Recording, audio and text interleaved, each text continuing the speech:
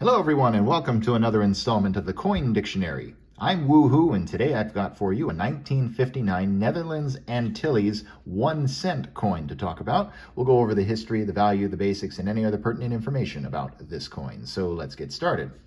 On the obverse, we see a crowned lion holding a sword and 7 arrows in front of a striated bottom with some escutcheons borrowed from the Dutch coat of arms. It says around the outer rim, Nederlands Antilles, and the year of mintage 1959 down below. That, of course, refers to the Netherlands Antilles. If we turn this over to the other side, we see the denomination 1 cent encircled by a wreath. These were minted at the Utrecht Mint in the Netherlands, as evidenced by this mint mark over here, which kind of looks like the caduceus, the medical emblem.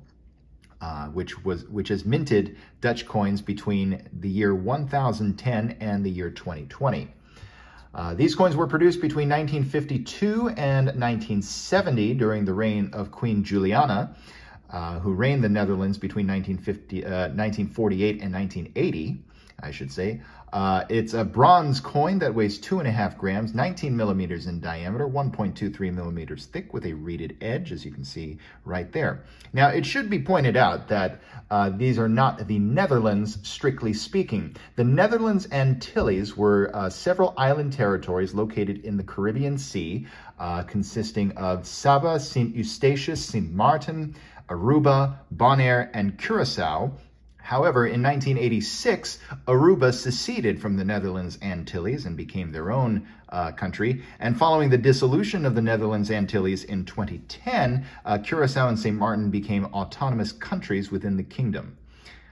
1959 has a mintage of 1 million even, which is comparable with other years of this particular date run. In circulated condition, it can run between a 50-cent coin to $2.50. The mint state grades range from $3.50 on the low end to $10 on the high end. There were 250 proof coins minted for this particular year. Those, according to NGC's price guide, are worth about $100. Anyway, hope that cleared up some information about this coin, and I'll see you next time when I've got another coin to talk about. I'll see you soon. Thanks for watching the video. My name's Christian and I own The Coin Dictionary, and I'd also encourage you to visit us at our website, thecoindictionary.com, and on Instagram at thecoindictionary.